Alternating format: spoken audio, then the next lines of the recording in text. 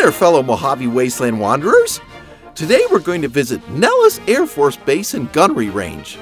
Well, not in person anyway, as the base was not able to extend an invitation to us at this time.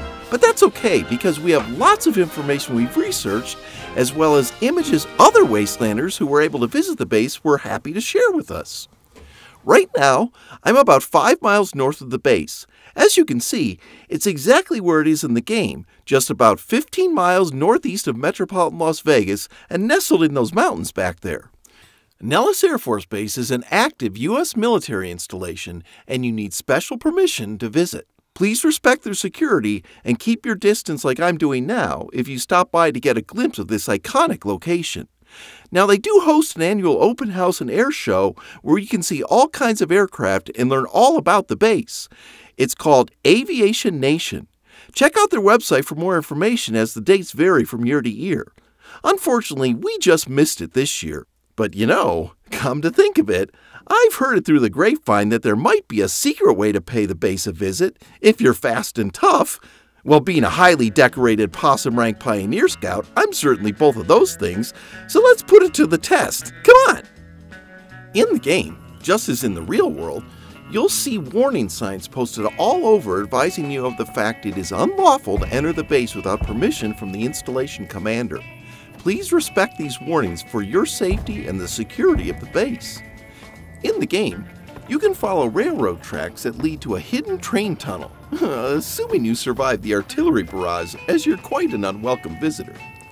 Now, the tracks portrayed in the game do indeed have real-world significance, but not regarding Nellis Air Force Base.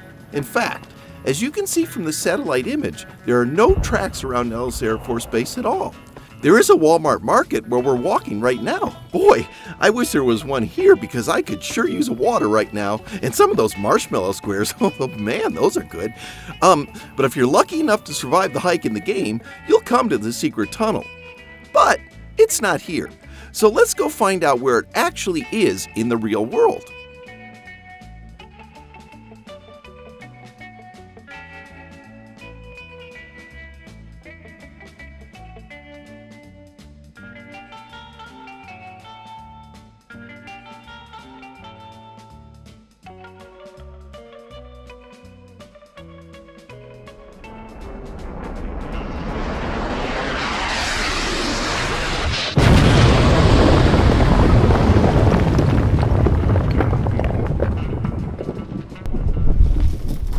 How'd it go? Well, you're up. What? You got this. You got it, no problem. You're crazy! Wait, I think I hear something! Wait, let me go! Go! Ah! Ah! Close! Too close! Ah! Too close! Too close! Ah! Ah! What do I do?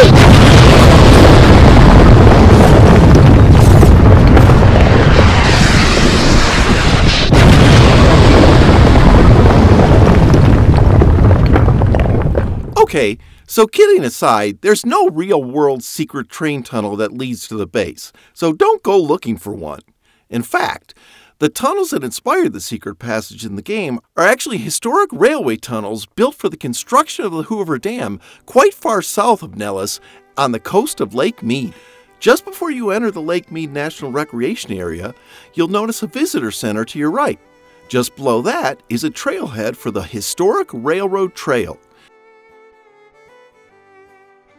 The 3.7-mile trail follows the route used by various trains to move stone and construction materials to and from the Hoover Dam during its construction. The trail offers spectacular views of Lake Mead and the surrounding areas, and has a number of informative stations where you can learn all about the railroad activity that took place here, the wildlife that inhabits the area, and all about Lake Mead. If you're visiting Lake Mead and Hoover Dam, be sure to check out this awesome trail and get a unique perspective of the lake and the Hoover Dam construction project. You won't regret it. But be sure to take plenty of water if walking it in the summertime, as it can get pretty hot. And in case you need to know just how hot it is, there's a convenient thermometer right at the trailhead. Be sure to pay attention to that. So let's get back to Nellis Air Force Base. Shortly after the birth of aviation and following World War I, where the application of air power was successfully put to the test, Captain Lowell H. Smith and Sergeant William B. Whitefield were tasked with surveying areas for potential landing sites for the new air technology. In 1929, a short dirt runway, complete with a small water tower and a little shack to support the operations of the Strip, popped up just north of Las Vegas and was first used by Western Air Express, who held the mail contract. In the 1930s, the airstrip, which had then been renamed McCarran Airfield, was used to train pilots for the Army Air Corps. Then, after the invasion of Poland by Nazi Germany in 1939, an artillery range was built outside of the town of Tonopah, Nevada, which is about 211 miles north of Las Vegas immediately after. A short time later, the Tonopah area was transferred to the War Department on October 29, 1940. Now we'll talk a little bit more about Tonopah, Nevada when we cover the Big Empty. No spoilers, but I wanted to show it to you now because it is part of the Nellis test range, but very far north from Nellis Air Force Base. Now as you walk around Tonopah, you'll see things that connect it to the Nellis Air Force Base, including this mural. Now what does that remind you of, folks? Yep, the in-game mural down at the base. But we'll get a look at that from our favorite wasteland photographer, the Lucky 30 Kate, a little later. In 1941, Air Corps Major David Schlatter then surveyed the Las Vegas airstrip and determined that because of the ideal flying conditions, the perfect weather, and being considerably inland from the Pacific coastline, making it highly defensible, Schlatter determined the location to be ideal for a major airbase, and soon after, the city of Las Vegas purchased the airfield for just $10, and within days began leasing it to the U.S. Army. Construction of the base began in 1941 and soon became the location of the 79th Air Base Group commanded by Lieutenant Colonel Martinus Stenseth. And in no time at all, it was gearing up to be a major training facility for pilots and gunners. The airfield became the Las Vegas Army Airfield and would go on to play a critical role in the air power of World War II. It became active for flight training on December 20th, 1941 and gunnery training in January of 1942. Flight and gunner training was centered around the B-17 Flying Fortress with an initial class of about 600 gunnery students and about 215 co-pilot trainees. That many trained about every 5 weeks, and by the height of the war, the base had trained more than 55,000 B-17 gunners. Other training aircraft included the B-24 Liberator and the B-40 Flying Fortress. In March of 1945, the B-29 had become a critical strategic bomber, and training switched over to accommodate the aircraft.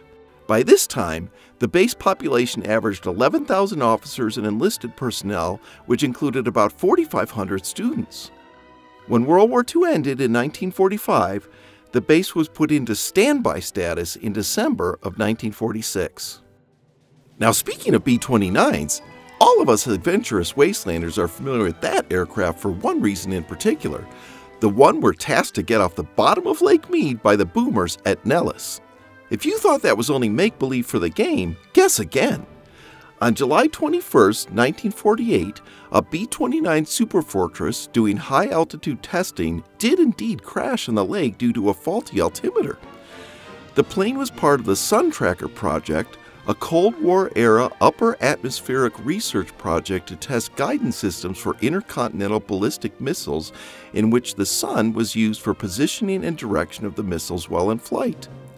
After descending to about 300 feet above the surface of the lake, the extremely bright conditions, combined with the faulty altimeter, resulted in the pilot unable to determine how dangerously close the plane was to the surface, resulting in the crash. Fortunately, the crew survived and were rescued and only had minor injuries. Because the project was secret, the incident and the location of the wreck were not made public for another 50 years. In recent times, the crash site has become a favorite diving spot, and the National Park Service has lots of informative information about the site, as well as the fascinating history behind the crash. To find out more, visit their website at nps.gov. Here's the link.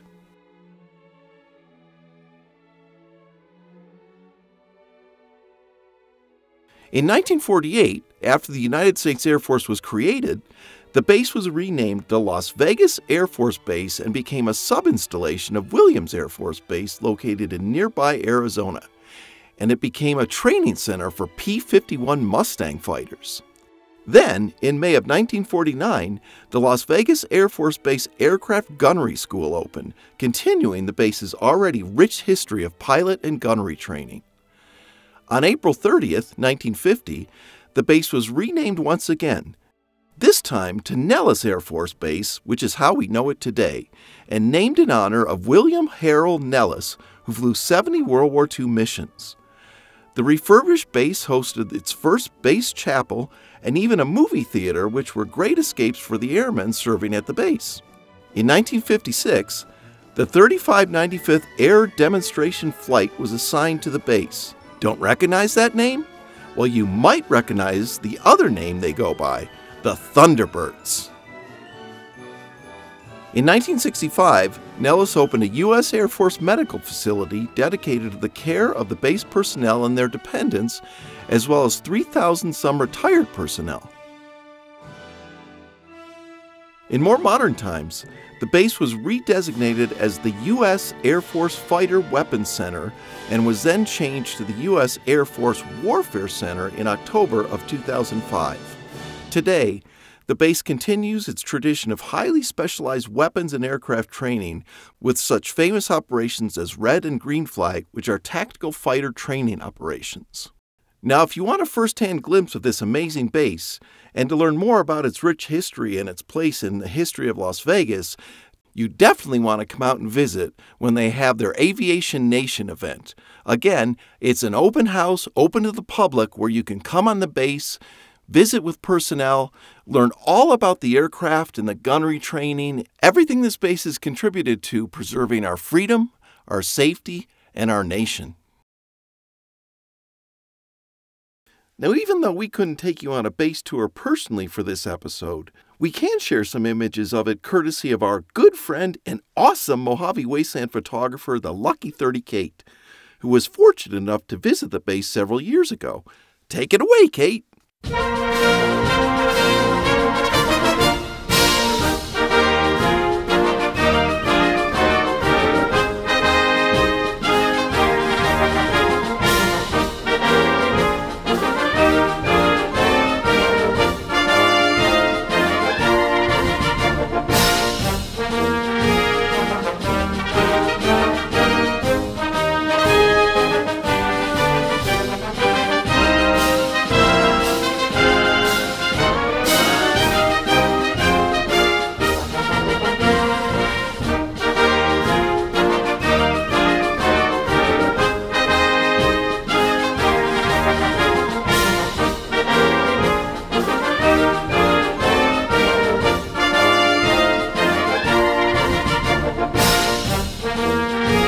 You rock, Nellis Air Force Base!